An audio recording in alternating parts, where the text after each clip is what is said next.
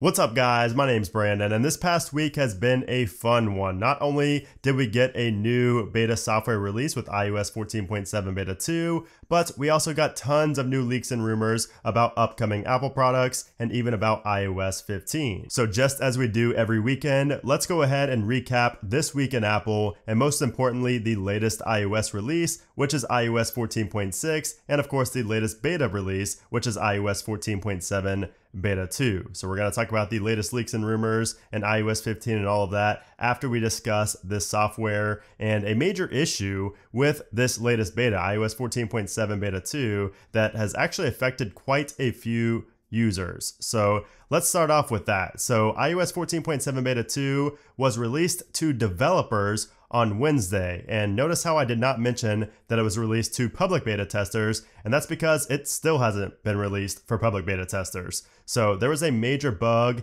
in the developer build that is yet to be patched, and Apple isn't going to push out the public beta until it has been patched and fixed up. And that bug has to do with the SIM card. So some users, and this is actually a lot more widespread than I originally thought, so some users are reporting this SIM failed pop-up, this SIM failed error after updating to iOS 14.7 Beta 2. And unfortunately, this is not just an annoying pop-up that doesn't really do anything.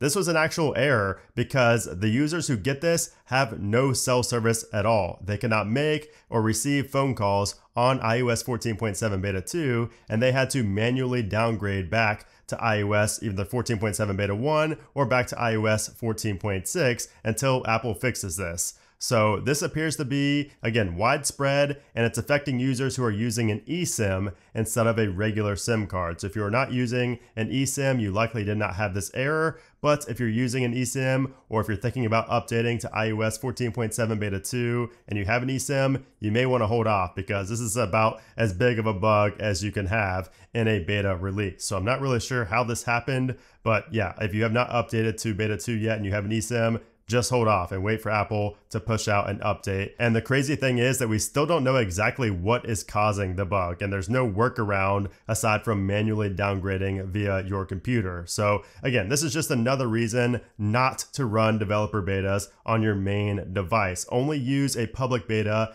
if you're going to be installing these betas on your main device. Never use a developer beta on your main device. This should be yet another, example of why you should not do that. And this is, perfect timing with iOS 15 coming up. I know a lot of people are going to do it regardless, but just be prepared. There are going to be issues and bugs that will affect how you use your phone every single day. Now, as far as other changes in iOS 14.7 Beta 2, we did also have a minor verbiage change here inside of settings and Siri and search, and then down to Siri and dictation history right here. So this paragraph down here pretty much tells you a little bit more about this feature, and just the verbiage has changed a little bit here in Beta 2 compared to any previous version, including Beta 1. Also, when it comes to the HomePod timers, I did tell you guys that the text has been fixed. So if you go down here to timers, you can see that it's now fixed. It does not show placeholder text there anymore. You can tap on new timer, and I actually noticed that you can actually start multiple timers right here, and you can name them as well. So when you go to this, you can name it. Maybe if you have, like something on the grill, or if you need to, a call starts in a certain time. So if I just say, call, it could be whatever call it is. If that starts in, 10 minutes, you could set that, and you can have multiple timers going at one time right there. And you will see that the little outline around the play pause button right there actually moves along with the timer, and they count down in real time. You can also ask your HomePod to tell you how much time is left on, for instance, like the call timer right there. So just a really cool feature for the HomePods here inside of this. And now also a lot of people did say that they weren't seeing the fix for this, but be sure that you are updating your HomePod as well to HomePod OS 14.7 Beta 2. So a lot of people forget to do that, and they only update their phone, or maybe they don't have the beta profile installed for the HomePod, but you need the HomePod to be updated as well to see these changes. And if you're wondering what the timer sounds like when it goes off on the HomePod, I'll just play this so you can hear it. Hey Siri, clear timer. So that is what the timer sounds like on the HomePod. I really like the sound of that timer as well, and it really comes in handy in the kitchen. I've actually done it quite a few times since this beta was released. And then also, if you wanted to remove these timers, there's of course an X right there, or you could just slide over and tap on delete just like so, and you can get rid of the timers right there. So definitely a nice addition here inside of the home application. Now, something else that is not exclusive to iOS 14.7 but has to do with the AirTags is that there's actually a new AirTag firmware update that is rolling out right now. You can see here CNET broke the news that says Apple bolsters AirTag privacy measures, will offer Android detector app later this year. So that's interesting and good news for Android users who may be getting an AirTag for whatever reason. But yeah, there's also a firmware update pushed out for the AirTag, and this update for the AirTags will address some privacy concerns. And if you're wondering about the exact number, it's 1.0.276. That is the new firmware version, the updated firmware version for the AirTags. It shipped with 1.0.225. And if you don't know how to check your AirPods firmware version, all you need to do is go into the Find My application and just simply tap on the name right here, and it'll show the serial number and the firmware version. And as you can see there, mine have still not updated, and the AirTags update just like the AirPods do. So you cannot force an update. There's no button to say, update software or update firmware. It just happens. You're just gonna have to wait for it to roll out to your device and to your AirTag. But just know that there has been a new firmware version, a new firmware update for the AirTags, and it should happen automatically for yours with time. But overall, iOS 14.7 Beta 2 is pretty much just a further bug fix update, just really patching up these bugs before iOS 15 betas start rolling out. But we do also have some bugs here on 14.7 Beta 2 still. Obviously, we have the big SIM failure bug, and also I've been having some cellular connectivity issues very recently as well, really ever since updating to Beta 2. So I've had some minor issues going from 5G to LTE. This is something I haven't had since like iOS 14.4, I believe, 14.3. So switching from LTE to 5G just results in, a good 30 seconds of just no connectivity and everything just doesn't load. It's really annoying, and I haven't had that in quite a while, but it has come back here in 14.7 Beta 2, unfortunately, and that's kind of paired with the SIM failure bug. So Beta 2 is definitely worse than Beta 1 just because of those two bugs alone.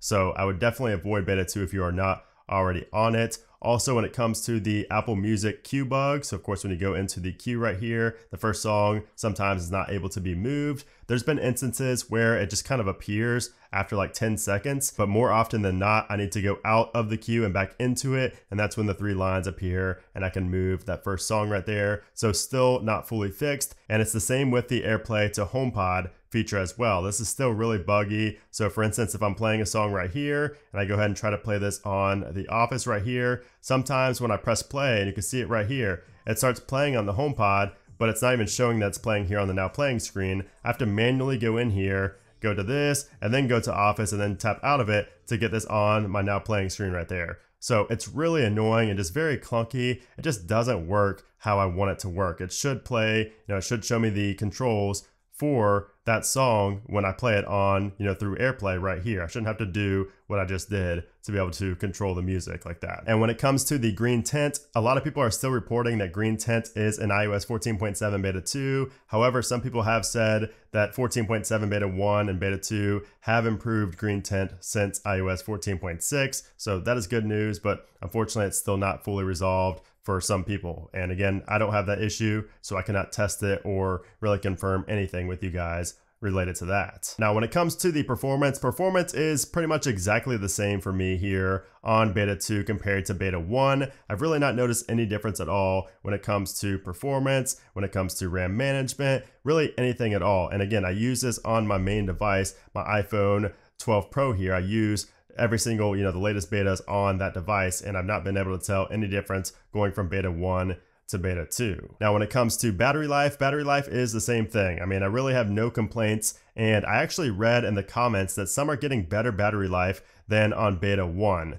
So there are still many people though that are on the public release of iOS 14.6 reporting bad battery drain and just not being able to wait to update to iOS 14.7. But again, just use caution if you are using an eSIM. I would not update to Beta 2 if you're using an eSIM. Just wait for Apple to push out another update to fix that before updating. And also, cell connectivity in general has just not been the best here on Beta 2. So really taking and giving with this update. You're taking better performance, but you're giving up the cell connectivity and the potential to just have no signal at all if you have an eSIM. So now what is next for Apple? So next week, really just in 2 days, we're seeing iOS 15 for the first time. So we will see iOS 15 beta 1 right there on Monday, June 7th. So that of course is what everybody's looking forward to. However, when it comes to iOS 14, iOS 14.7 has been on a 2-week beta cycle. However, since we have that big, SIM card error, the SIM failure bug,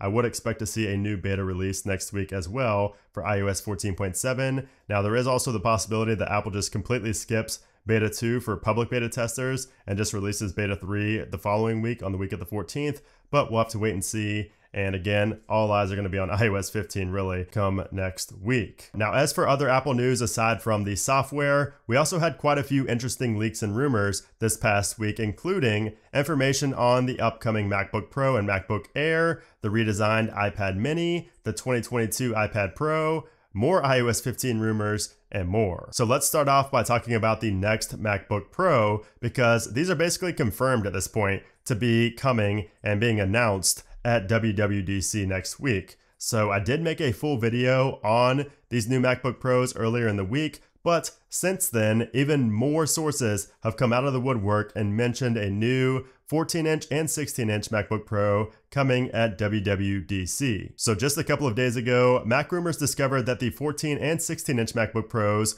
were filed in the Chinese regulatory database, which is something that Apple usually does just before announcing a product. So that was one further hint that this product, this new MacBook was coming. But then Wedbush analyst Daniel Ives also said to expect a new MacBook Pro by saying, quote, Apple is planning a few surprises, including the announcement of the new MacBook Pros. And that was in a note that was seen by Mac Rumors just a couple of days ago. He also mentioned that the upcoming iPhone 13 lineup will feature 1 terabyte storage options, which of course is double what we have on the iPhone 12, which is 512 gigabytes. He also said that Apple plans to announce their AR glasses, which is probably going to be called the Apple Glasses, at WWDC next year in 2022, followed by the Apple Car in 2024. So some very interesting news there from that Wedbush analyst, but obviously the new MacBook Pros are probably the most exciting since they are just days away from being announced. And if you want to know all about these specs and the redesign, like I said, watch that video I uploaded earlier in the week. That tells you everything you need to know about this upcoming